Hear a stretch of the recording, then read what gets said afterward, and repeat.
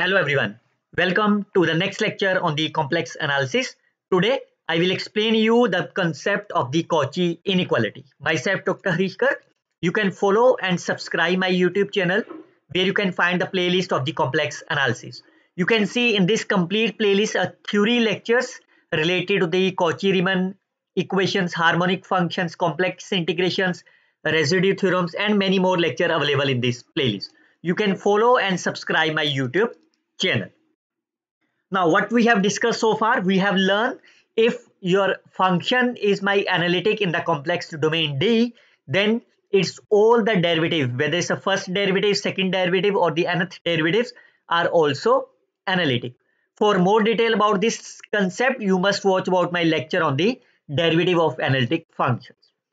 Now, what is the question arises here? So as we all know, if the function is my analytic, the derivatives are also analytic. Can you find the upper bound on these analytic functions? Like, can you find the upper bound of the first derivatives? Can you find the upper bound of the second derivatives and so on? So can you find the upper bounds? And that's the question arises here. And the answer is, of course, you can find, and the result provided here is Cauchy inequality. Fine. Now, what is the statement of the Cauchy inequality? If you have the function which is analytic in the domain D, where D is my integer and boundary of the circle gamma, like say this is my xy plane, fine, and I can taken as any of the circle. This is my circle D with the center is z0. This is my center and the radius is my r. Fine. If f is analytic inside this domain D and on the boundary such that f of z is my bounded. Fine. F is my bounded. So based on this bounded, can you say your f dash, f double dash and nth derivative are also bounded? That is a Cauchy inequality states. So if the function is bounded and analytic inside the domain D, then you can say the upper bound of the nth derivative will be n factorial m over r raised to power n, where r is the radius of the circle. Fine. And that's the result of the Cauchy inequality. The proof is a very simple. I can prove them in within the 3 to 4 lines. So before that, I hope you can like and comment on the video. What is given to you? F is my analytic functions, but we need the nth derivative. So what does it mean? That means the nth derivative is also analytic. By using the previous result, derivative of the analytic function is analytic. And once we know this is my analytic function, then we can use the Cauchy integral formula. Fine. What is the Cauchy integral formula of the nth derivative? Is it fine? Now your target is to take the modulus value of f of nth derivative. So what is the modulus value of the function?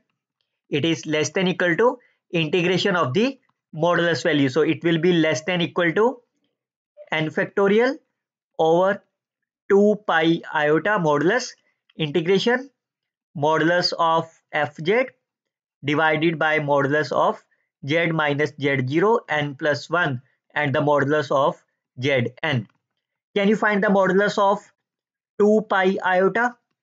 The modulus of that 2 pi iota is 2 pi and it is a n factorial. So I can write this number is less than equal to n factorial over 2 pi integration over the curve gamma f of z divided by z minus z0 and so on. Now since f is my bounded, I can substitute this value which is less than equal to n factorial over 2 pi. This is m. What is the value of the z minus z naught? It is r raised to power n plus 1 over the dz. Fine.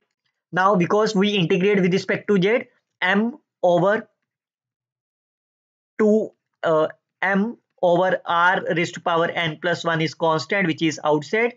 And what is the value of the curve surface area? This is the surface area. So that is the value of the 2 pi r. So that is the value.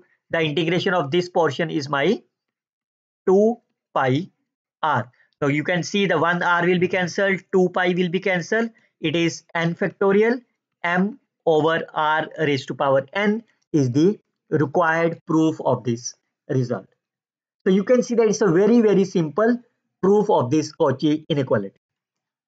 Now the next question arises here is, so before again, I hope you can subscribe my YouTube channel and put the comment on this video.